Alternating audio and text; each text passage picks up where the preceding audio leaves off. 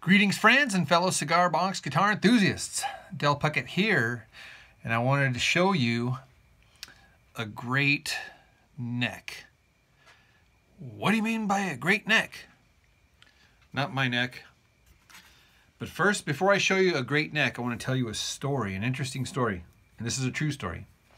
About a year ago, I was riding my bicycle home from work during my lunch break, and I saw a sign for a garage sale.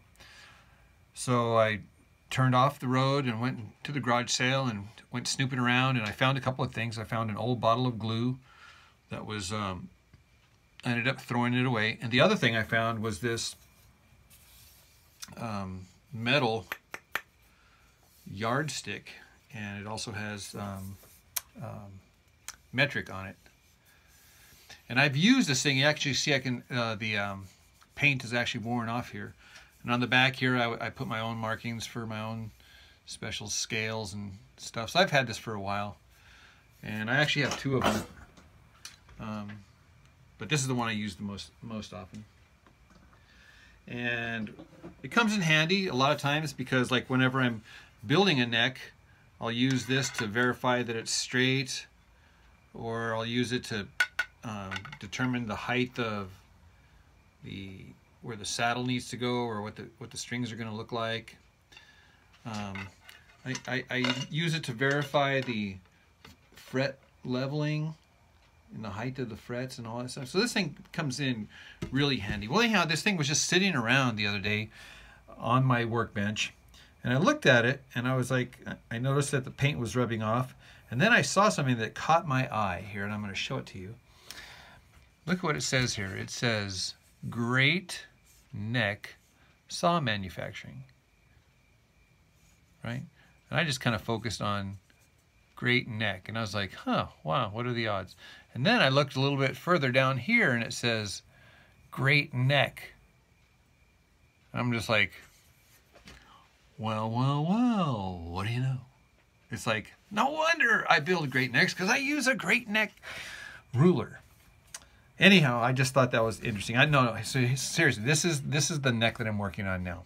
It's got a scarf joint, and this is the Pacific Northwest Doug fir with nice tight vertical grains there. And I love the way this wood is just, number one, it's super strong.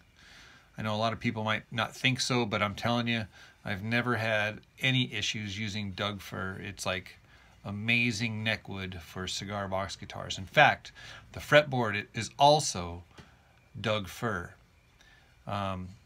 This was one of them little marker sticks that I found on the side of the road, and I dark stained it, and look how the stain took in between the grains. Man, I just thought that was just so awesome looking. So this is what it looks like about midway through. So I still need to obviously cut the grooves for the pickup, and then trench it out so it doesn't come in contact. I do have the back angle, which means it's thinner here and thicker here. And obviously it's going to need to be stained, and whether it's varnished or oiled or whatever, I haven't decided yet.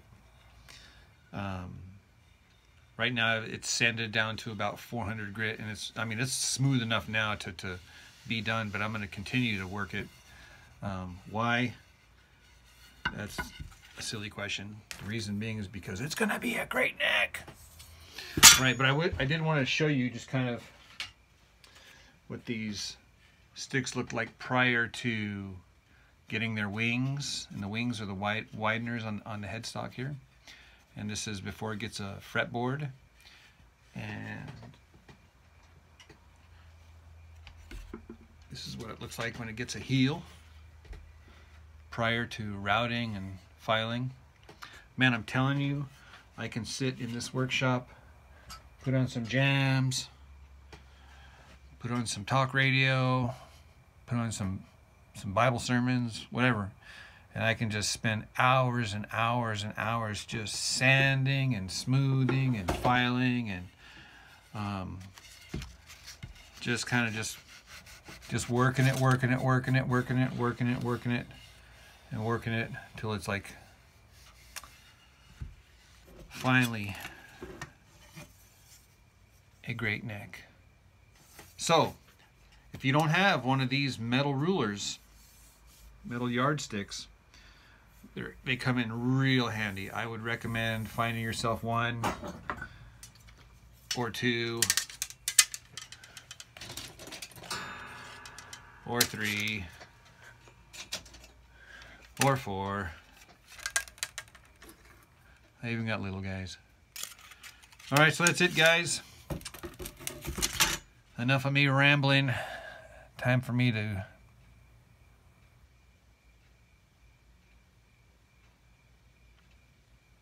keep filing and sanding and staining and steel wooling. All right, I'll talk to you later.